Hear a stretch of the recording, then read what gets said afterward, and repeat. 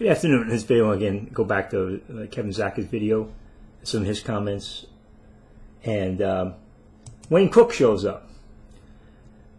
Now, if anybody's caused contention on YouTube, it's Wayne Cook. Edward is full of hypocrisy, but be warned, brother. Edward, unlike yourself, feeds of contention. I guess off of contention. It's like a sport to him, and the majority of I guess he means Edward's regular commentators, common people make comments, are the same. Sadly, God bless you. Then 11 replies. So you got a heart on that one. I'm walking. He actually Kevin on another video that was dealing with me. It was done by modalists, and Kevin went back. Oh, since you're not Trinitarians, I guess I'll have to take on it myself. And the guy looked into him. I'm not walking through my eyes closed. Personally, I think I spent enough time in Edward for the time being. His hypocrisy just needs some exposure. I'm switching gears for now. Okay.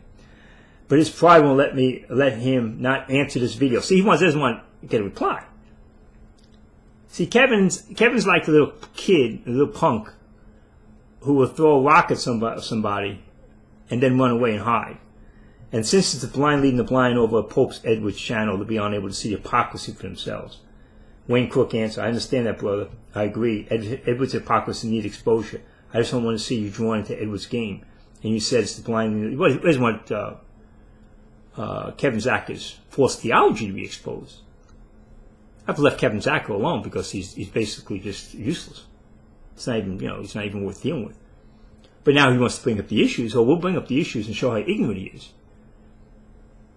He wants to talk about, well, if the eternal sonship doesn't exist, the love of the Father and the Son never existed. I mean, eternally, didn't eternally exist. There was always love among the three persons of the Trinity. An infinite love. So what's this big deal? There has to be a father-son relationship, love relationship that has to exist in the Trinity. That began in time, when the incarnation happened. But there was always a triune love relationship, because that's part of the nature of God. The attributes of God is love. So they all love perfectly one another. He leaves out the Holy Spirit. Where's the Holy Spirit in all this? So they're all talking to you. Both guys are talking to each other, Wayne Cook. Let's see here. Okay. Some other person pops in here. Blue Sky. It's a special boy. Says he stopped listening to him. I don't know who he is. Special boy. They've already convinced Special Boy. Who's Special Boy? I don't know who he is. People. Pray Special Boy sees through the sister. It's fruitless waste of time going back and forth in Christ alone. Whoever they are, their past reasoning and remind me of a rabid dog. I was trying not to say too much as Blue Sky. Special Boy was easy picking for a pack of rabid dogs. I was just trying to defend him. He doesn't understand this. So, there you go with Wayne Cook. Wayne Cook always shows up in these things. He never could make videos himself for some reason. He's brought all these issues up.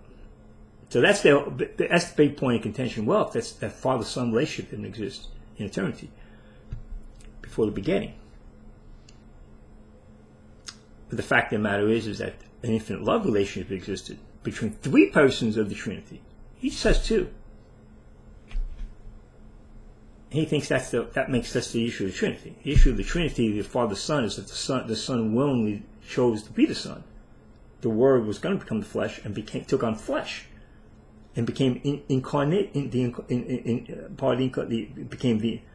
the incarnation, became man. So he's the God-man. He's both God and man in one person. There you go, all of this. Kevin Zacker has a theological knowledge of a gnat. He does. And all he gets is he gets fed secondhand theology from Wayne Cook. And he's feeding this to other people now. He doesn't understand the issue of the incarnational sonship issue. Trinitarians are divided on that. Sonship, eternal sonship versus incarnational. But he wants to deny being you're Trinitarian if you believe in the incarnation view of that. When we say it says this day, it means that this day, I have begotten thee. So the fact of the matter is that the Father-Son relationship didn't always have to exist for love to exist between the Trinity. But that became part of that, and that love relationship is an example to us. Father-Son relationship is an example of love that we learn from. But there's always an infinite love between three persons of the Trinity. And that's not affected at all by the eternal sonship. And again, where's the Holy Spirit? Is he left out? Where's love for him, Zaka? So I'm going to put this up very quickly and just show you the nonsense that's come from this guy. And he's leading, about the blind leading the blind. Exactly what he's doing. These people have no idea what they're talking about. There are two camps in the Trinitarian viewpoint.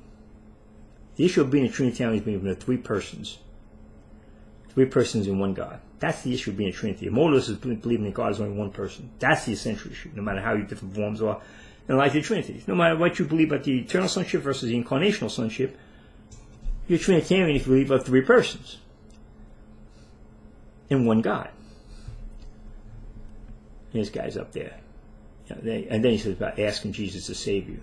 And somebody says, Edward doesn't say you should ask Jesus to save you. Well, he won't save you.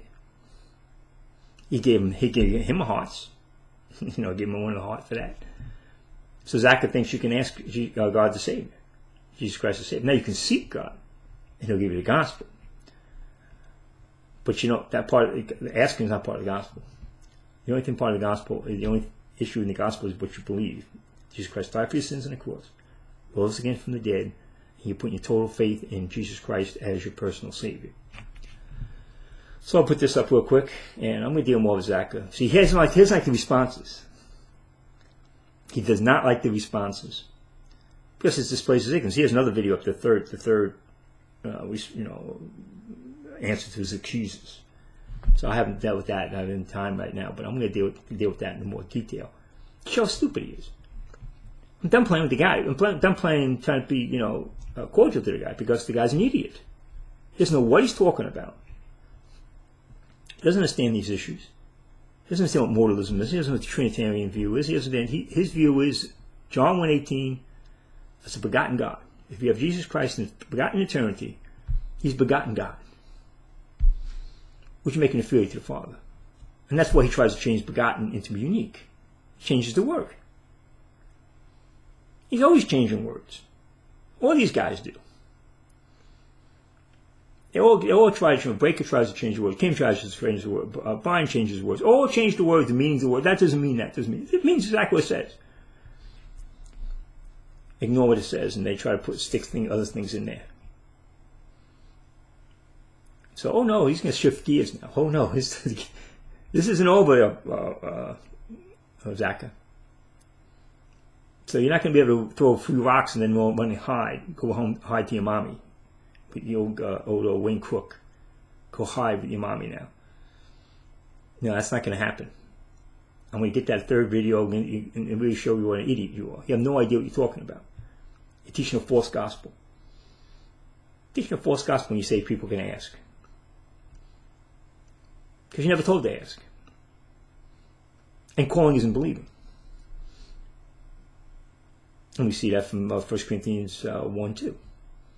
Where saints, sanctified believers, were calling upon the name of the Lord. So stop, put this up real quick. Amen. Thank you.